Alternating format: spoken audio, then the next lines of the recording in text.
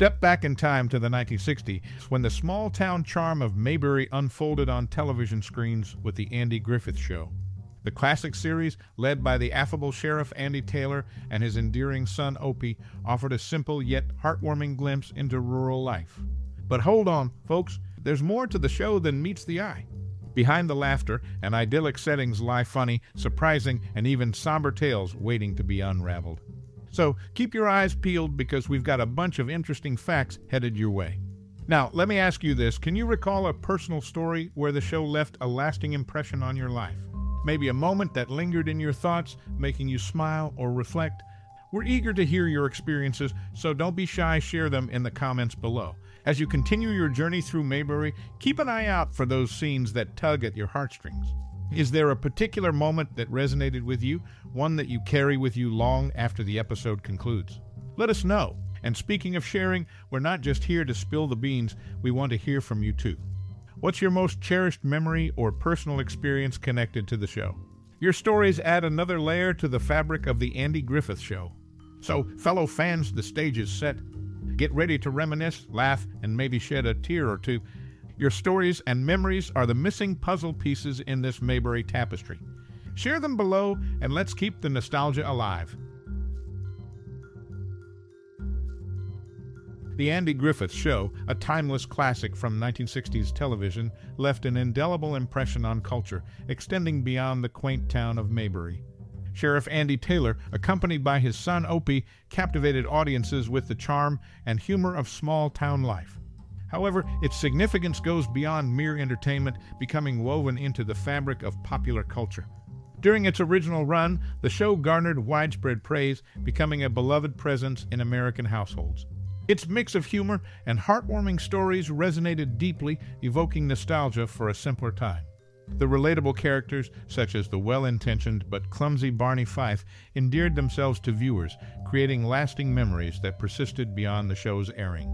This cultural impact manifested in various ways, with spin-offs serving as proof of the show's lasting popularity.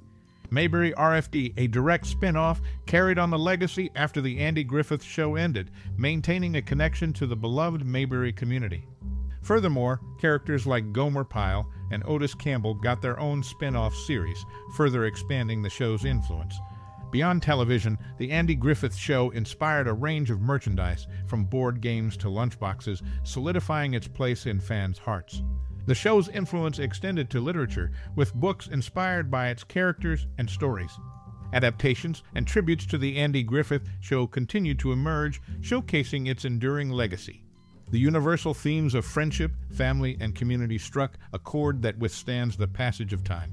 Decades after its original run, the echoes of Maybury and its lovable inhabitants persist, reminding us of the impact a sincere portrayal of life can have on collective memory.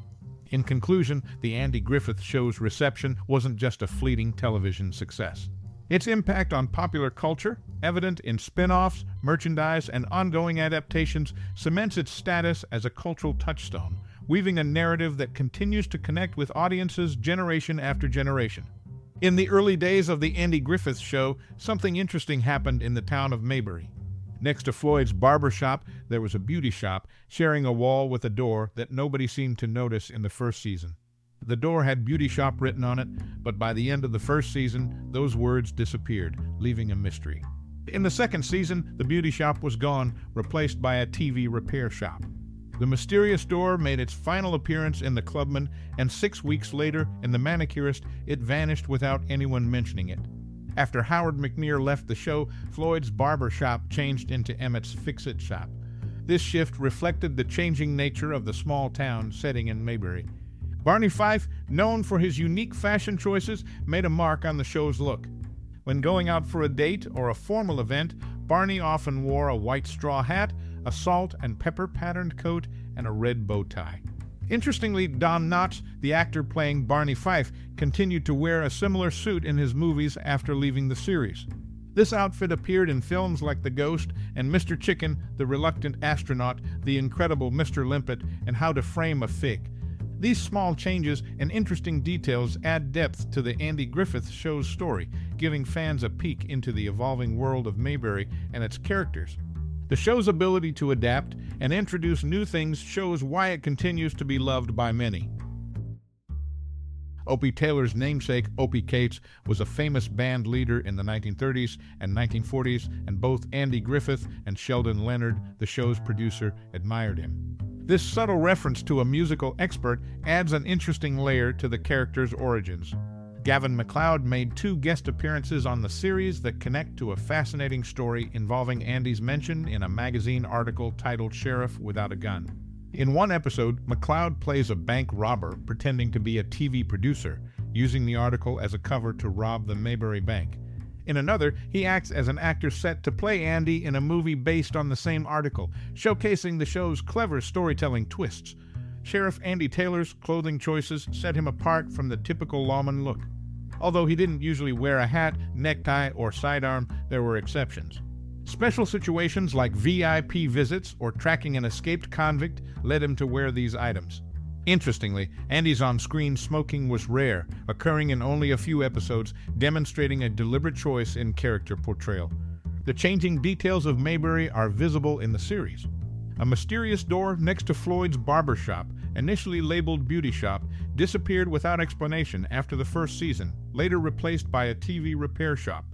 The show's ability to adapt and introduce new elements reflects the changing nature of the small town setting. Barney Fife's unique fashion choices became a notable part of the show. His distinct white straw hat, salt and pepper patterned coat, and red bow tie added humor to formal events.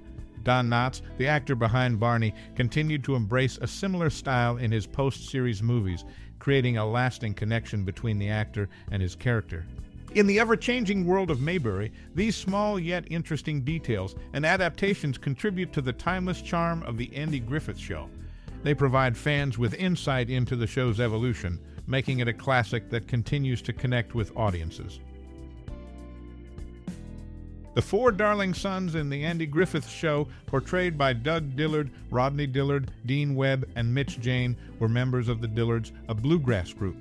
Andy Griffith himself later joined them for a performance on the show. Meanwhile, the opening credits underwent slight expansions during the original network run. Following Opie's rock toss into the lake, the shot transitioned to water rippling, revealing the sponsor's product logo. Before Aunt Bee's arrival, Andy had a housekeeper named Rose. Andy officiated her wedding ceremony in an episode aptly titled The New Housekeeper. This small-town life narrative of Maybury holds more secrets, like the disappearance of a beauty shop door next to Floyd's barber shop after the first season. In the second season, it transformed into a TV repair shop, showcasing the evolving nature of Maybury. Barney Fife's quirky fashion choices left an imprint on the show's look. When attending formal events, Barney sported a unique ensemble, a white straw hat, a salt and pepper patterned coat, and a red bow tie. Remarkably, Don Knotts continued to wear a similar suit in post-series movies, creating a lasting link between the actor and his character. Opie Taylor's namesake, Opie Cates, a famous band leader in the 1930s and 1940s, added an intriguing layer to the character's origins. Gavin MacLeod's guest appearances led to clever storytelling twists, including a bank robbery cover-up and an actor set to play Andy in a movie. Sheriff Andy Taylor's atypical clothing choices and rare on-screen smoking reflect deliberate character portrayal decisions. In the ever-changing world of Maybury, these subtle details and adaptations contribute to the timeless charm of the Andy Griffith Show, connecting with audiences across generations.